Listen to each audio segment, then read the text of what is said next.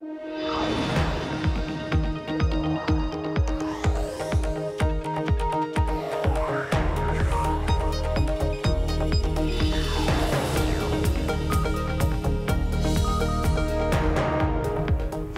Emily Chang, and this is the best of Bloomberg Technology, where we bring you all our top interviews from this week in tech. Coming up, big tech and the tax overhaul. How will Washington plan for the sector's offshore profits impact Silicon Valley? We'll discuss potential scenarios if the bill becomes law. Plus, a Bloomberg exclusive, Coinbase CEO Brian Armstrong offers his take on Bitcoin, which continued its spike this week, how the online platform has nearly tripled its user base since it's picked up the cryptocurrency. And as big tech races to control your living room, we'll hear from the brain behind Amazon's Alexa. First to our lead. After Senate Republicans passed their version of tax reform here in the U.S., we spent this week exploring the ways the proposed legislation could affect the tech industry. Take a listen. It was a round of applause on Capitol Hill for GOP senators as they passed their version of a tax bill, pushing the Trump administration closer to its first piece of signature legislation. If they send it to my desk, I promise all of the people in this room, my friends, so many friends in this room, it's a great state, I promise you I will sign it. I promise. I will not veto that bill. Tech companies have spent big to make sure their interests are heard. Big tech stands to benefit from the legislation in a few ways. First, the latest bill would slash the corporate rate from 35% to 20%. Although, according to Goldman Sachs, the tech sector already benefits from a 24% effective rate. Then there's the hordes of cash stockpiled overseas.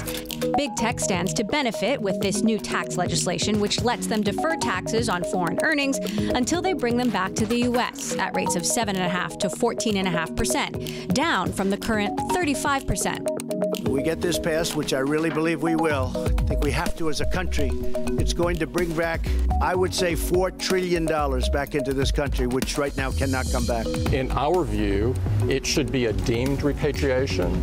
This means it should be a required tax. And so you're not asking the people that have had earnings from their international subsidiaries if they'd like to bring back money. The current bill would make it a voluntary repatriation, though the question stands whether bringing back this offshore money will go into anything other than buybacks or M&A.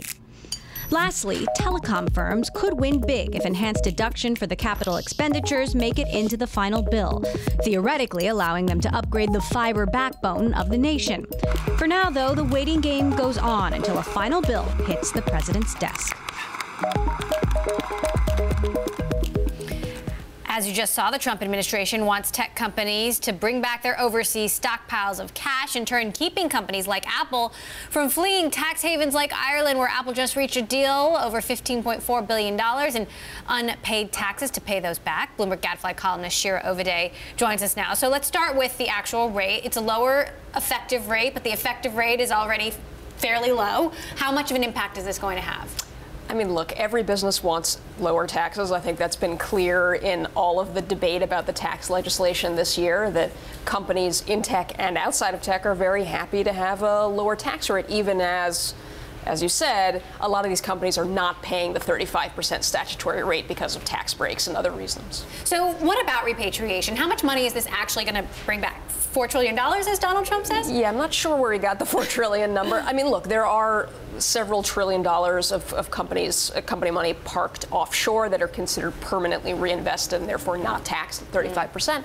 But you've seen ways that companies like Apple have basically done stealth repatriation, right? So Apple has $250 billion or so parked overseas, but they've also borrowed $100 billion in the last few years to do things like buying back their shares, issuing dividends, things like that. And you can look at that as a way to repatriate money without paying the tax, which is kind of what Apple might be able to do under this proposed legislation. Now, there had been concern about stock option legislation that was not in the House bill. It was dropped from the Senate bill. So where are we with that? Right. It looks like, I mean, it was basically the startup community's worst nightmare that you saw venture capitalists like Fred Wilson from Union Square basically speak out and said, look, there was a version of this both in the Senate and the House bill for a while that looked like it was going to force start employees to pay taxes on stock options and restricted stock essentially immediately, even before they were able to sell those shares. And that certainly would have put an undue burden on a lot of corporate workers here in Silicon Valley. So what do you make of the deal that Apple has made with Ireland? And they've come to terms on an agreement on the terms of an escrow fund to pay back these taxes that they say they owe. Look, I mean, this dispute over Irish taxes with Apple is going to carry on for many, many more months. So basically, if you remember last year, right, the EU antitrust authorities said to Ireland, you've improperly given Apple a tax break that has allowed the company to avoid something like $15 billion worth of taxes over the years, and you have to go get that back, Ireland, from Apple. And there's basically a dispute about what to do with that $15 billion while Apple, Ireland, and the EU fight about that money. So how do you expect this to play out? It's going to be in litigation for a long time. And look, even if Apple has to pay $15 billion, oddly, for a company of Apple's scale, it's not such a big burden. That was Bloomberg Gadfly columnist Shira Ovide. Well, this week, prominent tech investor Shervin Pishavar, who's been accused of sexual misconduct, said he is taking a leave of absence from his duties at venture capital firm Sherpa Capital and transportation company Virgin Hyperloop One. 5 women who met Pishavar in a professional context told Bloomberg they were sexually assaulted or harassed by him. Current and former colleagues of a 6th woman, Uber employee Austin Geit, say he groped her at an Uber holiday party. Pishavar has sued the Definers, a research firm founded by Republicans, for spreading false information about him. The Definers has responded to his suit, saying they have nothing to do with his accusations and the suit should be dismissed. In a statement, Pishavar wrote, "As the legal case progresses, it is my priority to ensure the Sherpa Capital family is not adversely affected. I am confident I will be vindicated." This week, Google won dismissal of a California class action lawsuit alleging the company systematically paid male employees more than females. San Francisco Superior Court Judge Mary Wiss wrote, "This class definition does not purport to distinguish between female employees who may have valid claims against Google based upon its alleged conduct from those who do not." She allowed the women to file an amended complaint. The new complaint will make clear that Google violates the California Equal Pay Act by paying women less than men for substantially equal work. Coming up, just days away from its CBOE debut, Bitcoin kept climbing this week. How Bitcoin futures could impact the online trading platform Coinbase, that is next. And if you like Bloomberg News, check us out on the radio. You can listen on the Bloomberg Radio app, Bloomberg.com, and in the U.S. on SiriusXM. This is Bloomberg.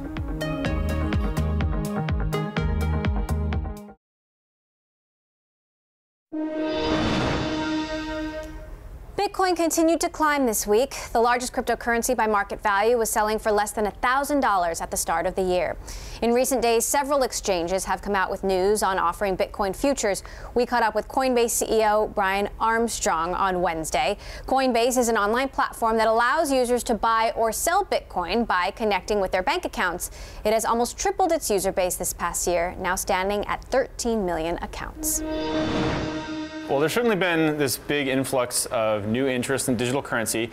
Part of that has been driven by institutional money getting really interested in the space. So we've seen most of the large derivatives exchanges out there, CME, a number of others, starting to say they're going to list Bitcoin futures. And so that's driven a lot of interest. It's a big signal that traditional financial institutions are now starting to move into digital currency. What is the CBOE, CME, NASDAQ, them trading these contracts? What does that mean for you? Does that create new challenges? Well, number one, it's just a big endorsement of the digital currency space, as this is a real asset class that more and more players are going to trade. But I think for us specifically, what it means is that we offer spot market data to a number of these providers, or we're discussing it with them. We run the largest institutional exchange in the United States called GDAX for digital currency. The other thing is that we are offering a custodian product where a lot of institutional investors need a secure way to store digital currency on behalf of their LPs and their clients. And so we launched a product recently on that for Coinbase Custody. So those are the ways that it might influence our business. Are you at all worried, though, that your clients might decide to go work with traditional mainstream Wall Street companies rather than Coinbase? Well, I mean, I think it's certainly an option. Like, there's going to be more and more people involved in the digital currency space. Like, we're not going to be the only ones. And so I think that's a good thing. Like, there's just going to be a diversity of players out there. There's going to be a lot of winners. But digital currency is moving so fast that I do think a company dedicated to it with 200 people who've built up this industry knowledge over the last 5 years is going to have a sustainable competitive advantage. Now, we have to talk about customer service. You've been experiencing a glitch, as you have with prior surges. Why does this happen? Yeah, well, I mean, it's, in a word, it's hypergrowth, right? We've hired from about 40 customer support agents to about 220 or so this year. And I think by the end of next year, we'll have another 400 or so. And so we're in addition to the 200 that you already have? Yeah. So, and we also launched phone support this year. So we are going through this period of growth that is almost never seen in business. You know, it's really difficult, to be honest, to keep up with this amount of demand. And we're not servicing our customers to the level that they deserve at the moment. So that's really frustrating to see, but it's my job from the top to ensure that we're going to get there. But can you explain a little bit more about why it happens? Like, is it a glitch? Yeah. Is it a crash? What's actually happening technically? Oh, no, I mean, it's just a huge influx of new customers. So, you know, our volumes, whether you look at it as trading volume, new signups, everything, it's gone about 8x since June of this year, which is just unheard of. So it's really difficult to plan for that kind of capacity. So it's literally that you don't have enough humans behind the scenes to receive all of these complaints? Correct. So, you know, in addition to hiring new people, is there anything else that you can do? I mean, certainly we can always improve the product, right? I mean, improving the product is a way to reduce the number of customer support tickets that are coming inbound. So, you know, the team is working really hard on that. The kind of key metrics we look at are around, you know, uptime, NPS score, average time to customer response. Those are the core metrics we're looking at to ensure that we're meeting our customer demands at this time. Do you have any concerns that this will decrease trust among your customers? Is that new customers, you'll lose new customers as a result of this? You know, honestly, I do have that fear, yeah. I think that it's really difficult to go through a period of this rapid growth and maintain the same level of service. And we've been watching those metrics, and they're not where we want them to be. So, you know, growth is a really high quality problem to have, but it doesn't mean it's not a big problem. And I think especially in financial services, we're held to a much higher bar than, say, like the Twitter fail whale or something like that. I mean, we're storing people's money, and I think people are right to call us to a higher standard. The IRS has been asking for more information about your holdings and your profits. What are you hearing from your clients about this? Yeah, well, the IRS sent us a subpoena for a large number of customer records, in fact, all customer records, over a several-year period, which was pretty unprecedented. And so we did push back on that really strongly. We took it to court. The judge, you know, I think gave us a big vote of confidence, and they reduced the scope of the IRS request by 97%. It wasn't down to 0, which is where we think it should have been for something that broad, but it was certainly a partial victory. Now, I think if you look long-term, look, we want to help people pay all their taxes on digital currency gains. What I think this should look like is something kind of like Fidelity or Charles Schwab, where everybody gets 1099 statements, the IRS gets a copy, our customers get a copy. It should be that simple. We're working with the IRS now, thankfully, to make sure that we come up with some kind of a solution where everyone's going to pay their taxes. But this is one of those new areas. Technology keeps finding a new box that doesn't fit into the existing framework quite perfectly, and we need to work with everybody out there to make sure we get there. Given the uncertainty currently, as you work this out, are you giving any advice to your clients about how to report their gains to the IRS? So, you know, obviously we try to stay away from any sort of tax advice since that's not what we do.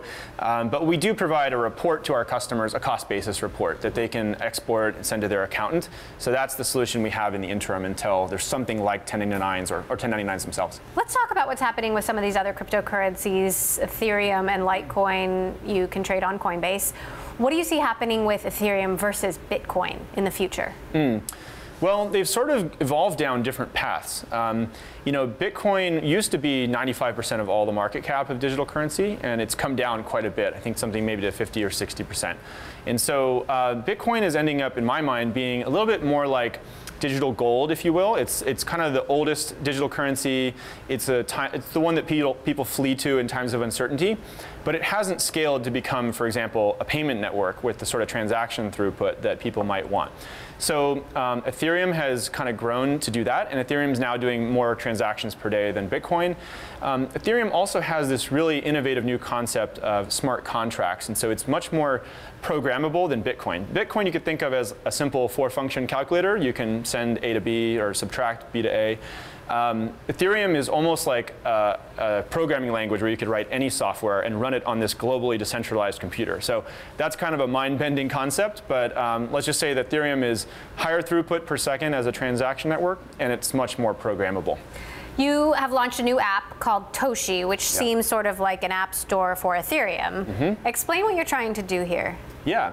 Well, the analogy I like to use is of the internet. So when the internet started, you had TCP/IP and Usenet, and it was really difficult to use. And then a browser came out on top of the internet with Netscape, and it made it easy for anybody to build an app and also access the internet. So we're doing the same thing with Toshi. Toshi is, you could think of it as a browser for the Ethereum network. And we're trying to make it really easy for any developer to build an app and any consumer to actually use applications on the Ethereum network. And honestly, we're a little bit inspired by things like WeChat and in China, and Paytm in India. Even M-Pesa in Kenya. Like, mobile money is a really big deal, especially outside the United States. And I think that people in emerging markets could actually use digital currency to start to get access to financial services through something like Toshi. So when it comes to the price, how do you see Bitcoin versus Ethereum playing out? I mean, do you see the Bitcoin spike continuing? Do you see Ethereum surpassing Bitcoin, as some have suggested it will? Yeah. Well, of course, I never want to be giving any investment advice, but I mean, just in broad strokes, the way I think of it is that Bitcoin does have a certain amount of guaranteed scarcity built in. There's only ever going to be 21 million coins. And of course, if something's more scarce, the price can be driven up. Ethereum has taken a different approach, which is that there may be a moderate inflation curve, almost like the US dollar. They might target 2 to 3% inflation a year. They're actually still deciding exactly what it's going to be.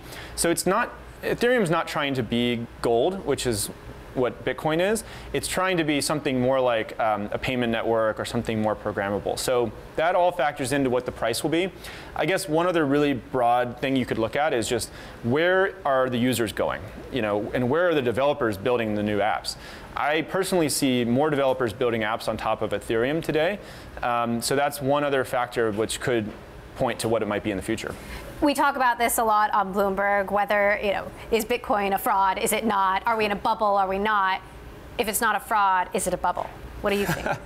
Well, I mean, I certainly don't think it's a fraud. I mean, is it a bubble? Maybe. I mean, digital currency has gone through a number of these periods where there's a big run up and then it'll correct back, but you're at a new plateau each time it goes up and it kind of comes back a little bit. So I think we're going through the most recent run up period. It's probably the 4th one we've been through as a company. And I would expect it to correct back at some point, but continue over time in an upward channel. There's an update to the Bitcoin network called SegWit, which would speed up transactions. You guys haven't implemented that yet. Do you plan to, and when? Yeah, it is one of the things we're looking at adding. It's probably not in the top 5 next things that our customers are requesting. What are the top 5 next things? People want more assets on the platform. They want a better experience, meaning like identity verification, higher limits, the sign-up onboarding experience.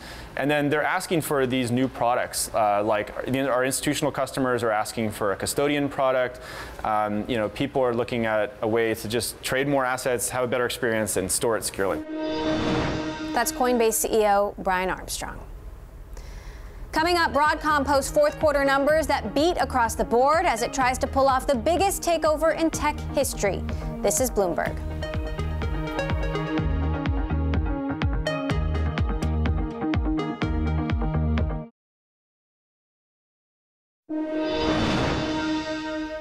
Google is ramping up for a hiring spree. The company is recruiting thousands of reviewers to reduce the number of inappropriate videos on YouTube. It's also introducing tougher restrictions on advertising and making greater use of smart technology. And by 2018, Google aims to have more than 10,000 people to review questionable videos on the platform. The announcement comes as YouTube looks to bounce back from a string of embarrassing incidents of questionable content that's been discovered on its site. Now, on the earnings front, Broadcom beat across the board in the fourth quarter and gave an upbeat sales forecast, indicating that its smartphone customers are optimistic about demand. This as the chipmaker attempts to pull off the biggest tech deal ever with an acquisition of Qualcomm. Our Bloomberg editor-at-large, Corey Johnson, joined us with more. Broadcom's a really interesting business because they have gobbled up lots of different parts. You mentioned Qualcomm as potential acquisition, but they've already gobbled up some really interesting and big parts of the semiconductor world. Avago buying Broadcom, Avago having great success in the iPhone, Broadcom having success in the iPhone and in networking devices. Brocade, we were just talking about someone who worked at Brocade who got acquired by Broadcom. That company also dominant in the storage business. But the results that we see here today from Broadcom, looking back into the quarter that ended in October, really strong iPhone business here. What we see here is really great strength in gathering more and more silicon in not this old iPhone, but in the new iPhones. And we see that business really showing up in these results. 17% year-over-year growth in the semiconductor space is very strong, very, very strong for a business this big. We've seen the danger of relying on Apple as a customer. How much does Broadcom rely on Apple as a customer as opposed to other customers? It is absolutely the most important customer. And you know, looking forward to the Qualcomm M&A, Broadcom's been successful at getting Apple to pay it. Qualcomm has been unsuccessful in getting Apple to pay it. Qualcomm's been unsuccessful at getting Apple to add more real estate in the phone. Broadcom has been able to add more real estate in the phone. Interestingly, you know, the quality of the phone calls that Apple likes to boast about. You remember how crummy the phone was when it first came out? I remember. It wasn't just that the service was bad. It was that actually hearing the calls was more and more difficult. Broadcom's got a great chip that helps, sits at the bottom of the radio chip and helps understand, helps us to listen to a little bit better those signals that come in through the phone and understand what we are saying to the phone. It helps power Siri. Those kinds of chips are so important to Apple, and they're relying on Broadcom, and you could see those sales in this quarter. But what we don't know about yet, and we're going to start to learn any second now as the conference call goes in, is how successful they've been selling into routers, selling into servers, and selling, you know, think of the companies in technology that are really, really struggling now. Meg Whitman's Hewlett Packard having horrible problems. Cisco just barely coming out of a turnaround, having trouble selling hardware. Oracle's Sun business struggling. The IBM hardware business having a really hard time. Yet we see this growth in Amazon Web Services, in Microsoft Azure, in Google's nascent efforts in the cloud. What we see there is that they might be buying chips from Broadcom itself, not going to Hewlett Packard, not going to IBM to buy hardware, but buying the chips from Broadcom, building their own devices. That's what I want to hear about in the conference call that's going on right now, is what kind of success are they having selling into the white box manufacturers at Amazon, at Microsoft, and at Apple and at Facebook. What kind of update, if any, are we going to get on the progress of this potential takeover? Well, I think, you know, this is a lot of swimming upstream for Broadcom right here. I think the thing that they could do to really help sway the market right now to convince them this deal is going to happen is to talk about financing and talk about how they can afford this. The financial guidance they just put out in this earnings release, again, the call is just beginning right now. The guidance is nebulous. It's, hey, in the future, we're going to see margins go from 60 to 65%. We're going to see increased free cash flow as a percentage of net income. We're going to have a much financially stronger business going forward. They're not putting dates on it, but they're telling us that this business is going to get go from really good to really great. I don't know if we believe them or not. They don't have a history of missing targets. Right, and it's more typical to have a time frame, right? It is typical of companies when they give very specific financial guidance to give us a time frame for that guidance, or at least a year out or 2 years out. They're saying eventually. But nonetheless, I think it does suggest that they really see great things for this business and would give them the kind of financial leverage to do an acquisition and borrow a lot of money to do so. Bloomberg's Corey Johnson there. Still ahead, the brain behind Amazon's Alexa. Our exclusive conversation with Rohit Prasad ahead. And a reminder, all episodes of Bloomberg Technology are live streaming on Twitter. You can check us out at Bloomberg Tech TV weekdays, 5 p.m. in New York, 2 p.m. in San Francisco. This is Bloomberg.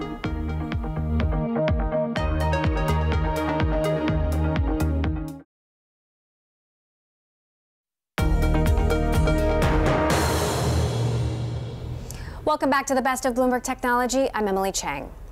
In 2014, Amazon introduced the Echo, a new category of device designed around your voice. The Echo and Alexa with it was initially only available to invited Amazon Prime members. That all changed in June 2015 when both the Echo and Alexa were introduced to the general public, bringing AI into our living rooms and sparking competition between tech titans. We caught up with Amazon Vice President and Head Scientist at Alexa, Rohit Prasad, for an exclusive interview. The set of skills will continue to improve daily convenience as we know it. As you can see, everything is changing in terms of the behaviors of how we interact with Alexa. You set your alarms and timers through Alexa. You listen to your music through Alexa. You control your smart devices through Alexa. Next, what you'll find that we are transforming from more natural transactions to more deep conversations. If you look at this, we have been working on, together with universities, what we call the Alexa Prize competition, where the goal is to build social bots that can talk to you for 20 minutes in coherent and engaging fashion. This is incredibly hard. Even as a human in a party where you have to talk to a stranger, 20 minutes is a very hard barrier to beat. So are you focused then on making Alexa more human-like and more conversational? Absolutely. We are focused on making Alexa smarter every day and human-like as well. From that perspective, we are looking into how Alexa can understand many different types of context. One of the common contexts that is human-like, that we as humans are able to do quite well, is how we carry information from the previous turn. So if I said, play, what's the first album from Adele, and then play it, then you know the reference is the first album from Adele. Similarly, context comes in various forms in terms of geographical and regional context. If you're saying, when are the Spurs playing next, we mean Spurs in the US, it will mean the San Antonio Spurs, whereas in UK, it will mean the soccer team Tottenham Spurs. So these are some ways we are already making Alexa smarter, and this will just keep getting better and better. What trends are you seeing in how customers are using this to shop, and what are you doing to encourage them to shop more aside from simply discounts? Alexa is about improving daily convenience.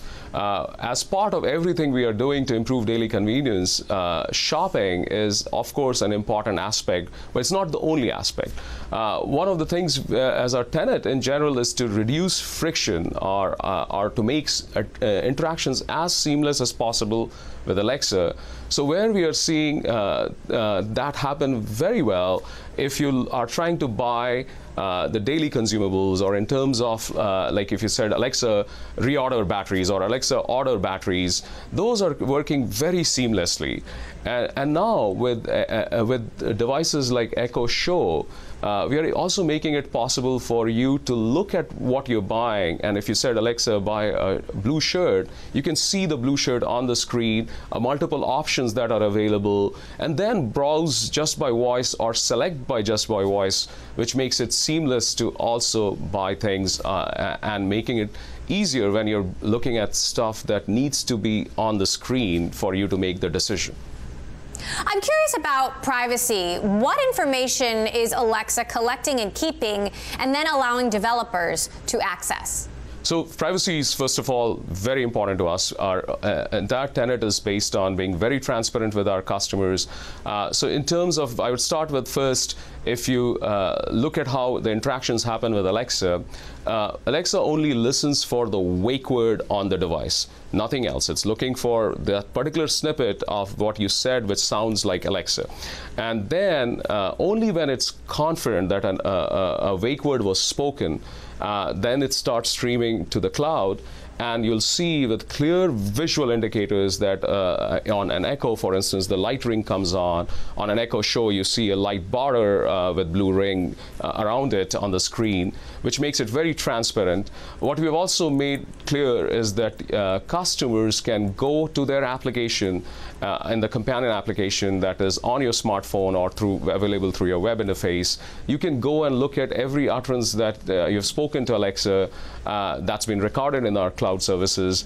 And then you can choose to delete them or delete all of them is an option for you. And the reason that audio data is collected is for making our services better for the customers. I'm curious about partnerships. You have a partnership with Microsoft. What can you tell us about the potential for more partnerships?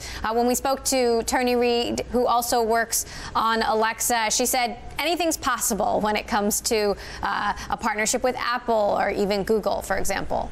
As Tony spoke to you before, we are very open to partnering. We know that our customers would want different choices.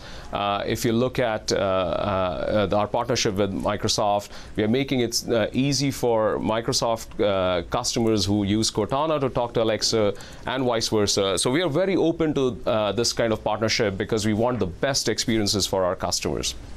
And how do you view the competitive landscape? Because, some people are, having rave reviews about Google Home. The HomePod from Apple is coming out next year, and it's getting more crowded. Yeah, I think it's great that so many people and companies are interested in this space. I think that's great for our customers. But at Amazon, we are very customer-centric, and we work back from our customer needs.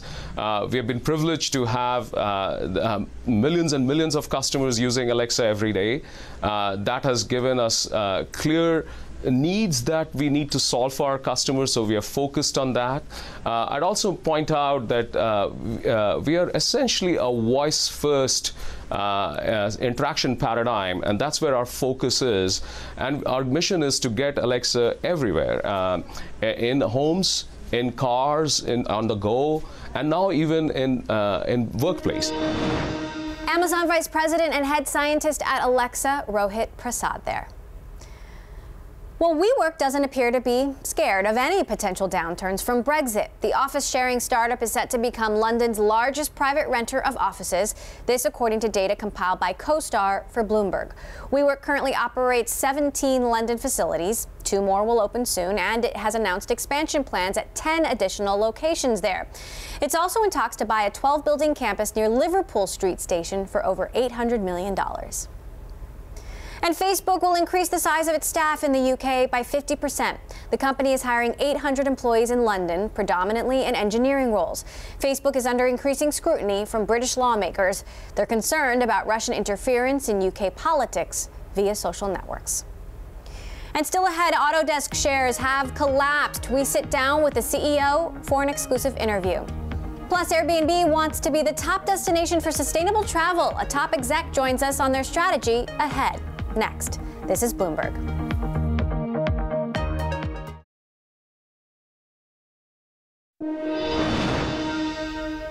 A European Union court has sided with Apple in a trademark dispute with Chinese smartphone maker Xiaomi. Judges ruled that Xiaomi's Mi Pad could easily be confused with the U.S. tech giant's iPad. Xiaomi applied to get the EU trademark in 2014. It can appeal this decision one final time in the EU's top court. Well, the United Nations designated 2017 as the International Year of Sustainable Tourism for Development, and Airbnb is using the UN's guidelines to showcase its potential as a top sustainable option. We sat down with Chris Lehane, who heads Airbnb's global policy and public affairs, and began by looking at the company's growth.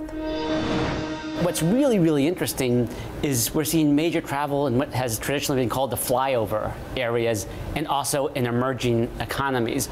But you look at our recent report, it shows almost over 250% growth in places like Indianapolis, Indiana. And I think what that really speaks to is the network effect of the platform as it spreads out and more people use it. But those are also places that have traditionally been a little bit underserved in terms of the traditional accommodation options. Hard for those hotels to justify build out there. And when you have things like the Indianapolis 500 or Big Ten football, the Big Ten football championship was in Indy last week, you see our platform just sort of spring to life. You're also expanding in Asia, in Africa, in the Pacific. Yeah. What's been the biggest challenge? I think, for us, it's just, the pace of the growth, right? I mean, that's a high-class challenge, by the way. And we just had our best quarter we've ever had, over 260 million people now on the platform.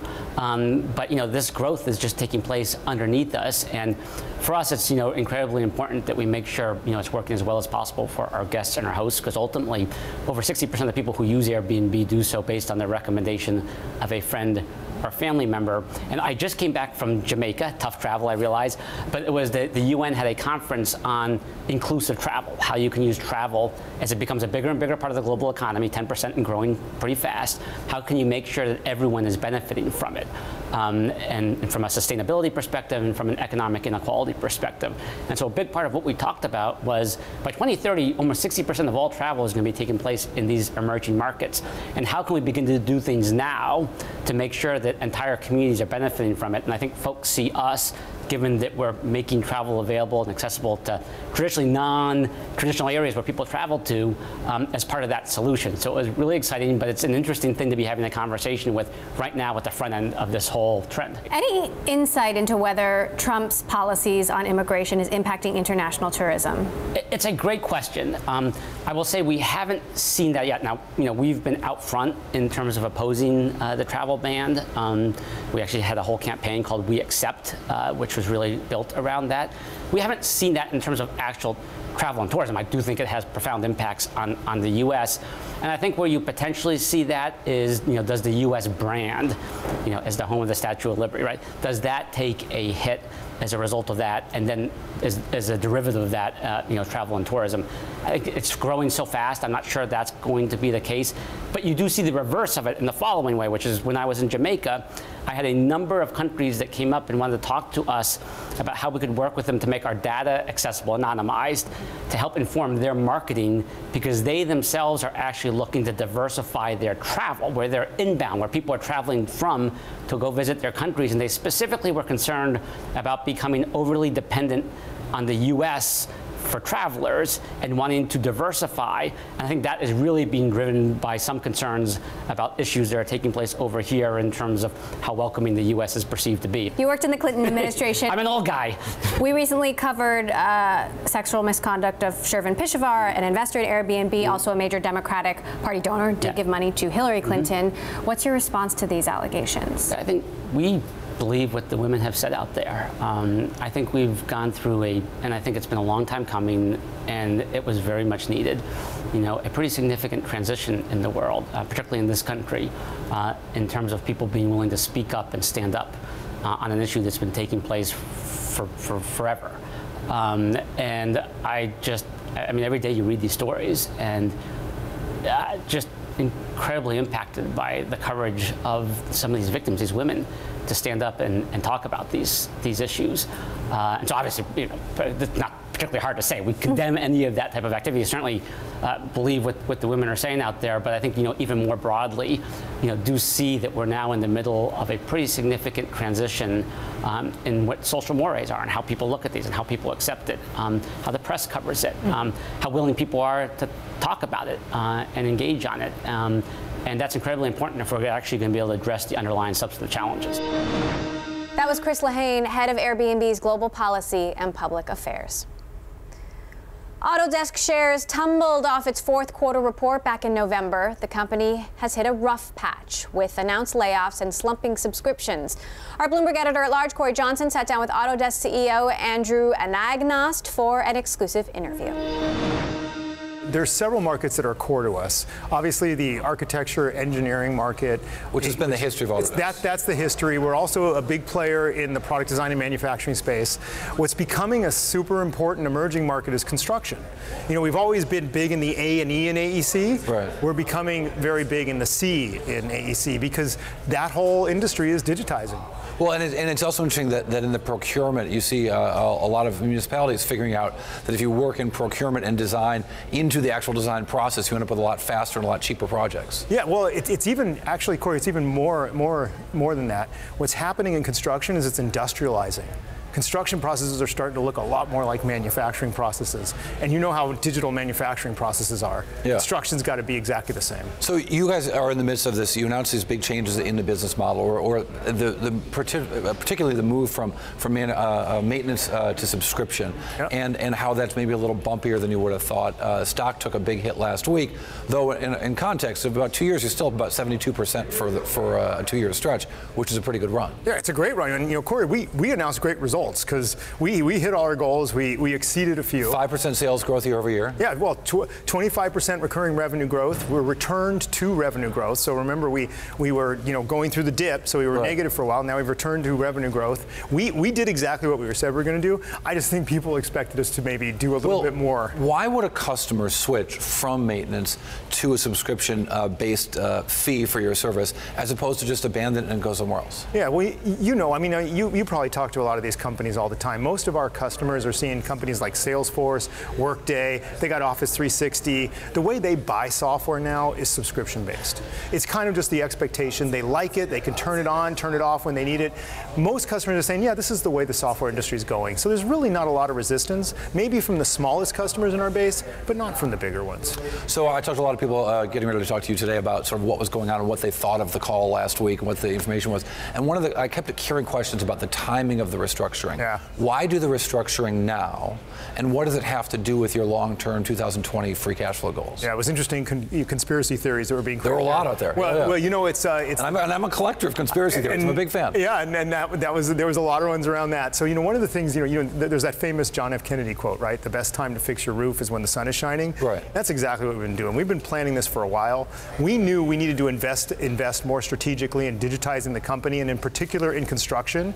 The money just wasn't in the places we needed it. So this is something we planned. We're going to invest every penny back in the company over the next 6 to 12 months. So this isn't a reduction in our OpEx envelope. It's just a reshuffling of where we're spending the money. So what does that mean for headcount? Is headcount going to end up the same here? We'll be, headcount-wise, we'll be as big a company a year from now as we were before the restructure. So where do those resources have to be? Where were they maybe in the wrong place, and where are they going to be now? Well, what we did is we had a bunch of initiatives that weren't core to what we were trying to do. Driving the subscription transition, digitizing the company, becoming a super modern digital company, reimagining construction and manufacturing. We had projects that just weren't aligned with that. So we essentially took out entire projects and we're shifting the money over to those things that are important. I think the other thing that I heard back a lot was there's a concern over the subscription number, just how many customers are joining the subscription service. Talk to me about what the story is there, what you expect it to be. I think that was the biggest piece of turbulence from last week, because we delivered a solid result on the core, which is really what matters. You can't deliver the recurring revenue growth without the core strength. But when we took the cloud number down. When analysts are modeling this stuff out, though, you get down to a unit number, and you get down to a revenue per subscriber, maintenance per subscriber. And so when those numbers come down, particularly when you're switching to a recurring revenue model, that starts to matter a lot more. Yeah, but see, here's the exciting thing, though. The revenue per subscriber on the subscriptions that matter is up 20% year over year. So what they got spooked by, and it's natural because it's a complex transition. People wonder, hey, what's going on under the covers? We just said we're going to do fewer cloud subscriptions, and those cloud subscriptions aren't important to our 2-year goals. Why? That's what spooked them, because they're small relative to the core. So the cloud's growing small fast. Number or small in terms of revenue per customer? Number. Small revenue number. Small revenue per customer too. Okay? But they're going to be bigger 3, 4, 5 years out. They're just small relative to the 2-year goals that everybody's paying attention to. Now, what does it mean for sort of product development, innovation, and the kinds of things you want to innovate around? Actually, in terms of what we've just done with the restructure? No, I think more in terms of your investment, we're going to focus investment. Oh, yeah, absolutely. What it means is we're going to be investing a lot in reimagining how people do construction and manufacturing processes. You probably know this. Construction is the lowest invested in IT, right next to agriculture in the U.S. I think in Europe it's actually below agriculture. This industry needs to be transformed, and it's investing crazy in digital technologies now. So when you look forward, what we're going to be doing is we're going to be helping our construction customers become manufacturers of buildings. Our Bloomberg editor-at-large, Corey Johnson, with the CEO of Autodesk there. Still ahead, Jakarta-based Gojek has its eyes on an IPO. Our exclusive with the CEO and how he is fending off competition from Uber and Grab. That's next. This is Bloomberg.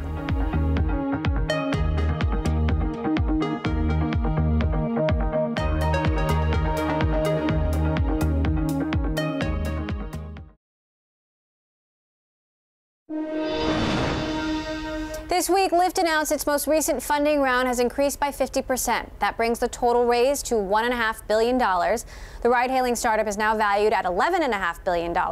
This round was led by Alphabet, which backed Uber early on, though Uber and Alphabet's Waymo are currently embroiled in a lawsuit. Also investing is another Uber backer, Fidelity Investments. Lyft has gained significant U.S. market share this year as its main rival, Uber, faces a string of scandals and legal battles.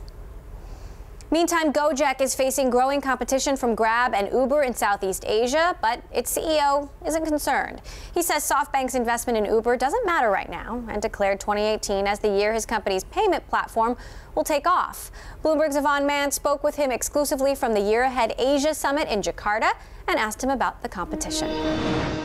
I think it is one of the most epic and innovating battles in Southeast Asia. They are incredibly, they're both incredible companies for us to compete with. It's an honor to compete with them, with the best technology in the space of ride-hailing and the largest regional kind of juggernaut with the most amount of funding. It's an incredible challenge to have for Gojek, and a big reason why Gojek got to where it is today is because we have been pushed to our limits. So we had to hyper-innovate in order to adapt. And we came up on top in Indonesia as a result of that competition and the urge and hunger to innovate. You mentioned that they are encroaching into a lot of your market share as well as the services that you're providing. Does it force Gojek itself to change your strategy? No, actually, I don't think. I think our strategy was designed to be resilient against giants. So our entire product strategy, our entire competitive strategy is designed around flexibility, hyper-diversification, and mitigating risk, right? Because we have so many different verticals that interrelate with each other, it's very hard to deal with this animal called Gojek. You think you're competing with us on ride-hailing, but actually you're competing with us on the user that uses food and ride-hailing. You think you're competing on food, and then you realize that, wait a minute, this is a digital wallet player that is leveraging that in order to further reinforce its food and transport business. So we are a very difficult animal to guess. And as a result of that, it's a little bit of that business jiu-jitsu that we have. That's how we survive and come up on top against some of the largest companies in the world. Your payment system, you said, is going to grow aggressively. What are the plans for 2018, especially given the fact that this is becoming a very crowded and competitive market as well in this part of the region, with the likes of Grab, Lippo Group, as well as Ascend Money really diving into this right now? Sure. Just to address that point, we're actually the only large tech player in Indonesia that has a e-money license, right? At that scale, that is a pure tech player, just a pure tech player. So we're one of the few, and so the rest of our large players in Indonesia don't yet have an e-money license. So that's a good advantage in terms of having some lead time to further expand. So we're ahead of the curve a lot, but obviously competition will come in, and we're fully expecting it, and we're embracing competition because that's what makes our product great.